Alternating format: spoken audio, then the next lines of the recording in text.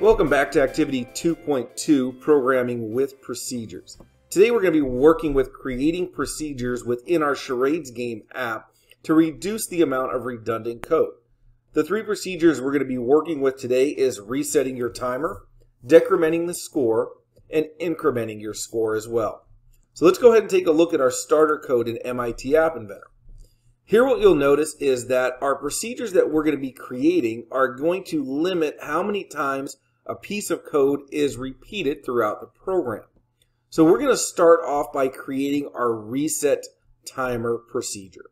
And in order to do that, we're going to go to our procedure drawer and we're going to drag in this toProcedureDo block. What we'll want to do with that is give that a name. And we're going to call this reset timer. And we're going to do this using what we call camel case. Once you give your procedure a name, in the procedure drawer, you will notice that you can now call that procedure at any time. When calling that procedure, it will do anything that is within that procedure block. So we need to put our code in that block that we want it to be able to do. In this case, what we want this reset timer procedure to do is when it is called, we want to be able to set the global time left to 30 seconds. And we also want to set the time left labels text to join the time in seconds plus the global time left variable. We will also want to set our clock timer enabled to false. So an easy way to create this procedure is we can actually take this entire block of code and drop it into that reset timer procedure.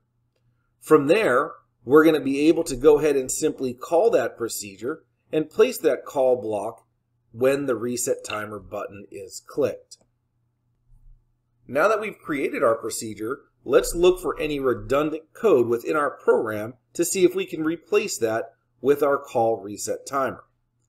The next place you will see this redundant code is if we take a look in this when reset game button is clicked. What we'll notice here is we are repeating that code down in the bottom half of the event handler. What we can do with that is simply pull that block of code out and get rid of it. And we're going to go ahead and replace that with our call reset timer. What we've done here is created a procedure or an abstraction that will hide unnecessary information for the user to be able to read. All the user needs to know is when they hit the reset timer button, it's going to reset our time back to 30 seconds. So we've created a procedure that's going to make it easier for us to program our app moving forward. Now the next procedure that we're going to look at creating is decrementing our score. So we're going to follow the same rules we did in order to create our reset timer. We're going to go to our procedure drawer, drag out a toProcedureDo block, and we're going to go ahead and rename that decrement score. Now what we're looking at doing here is we're going to decrement or take a point away when either the skip button is hit or if the clock timer reaches 0. So here you'll see that we have two places where we're going to need to subtract a point. And when that happens, we're going to set the global score to get whatever the global score is and then subtract 1 from it. We will also set our score label text to join the number of correct guesses and get the global score. So we're going to go ahead and take everything out of that skip button and drag it and add it in.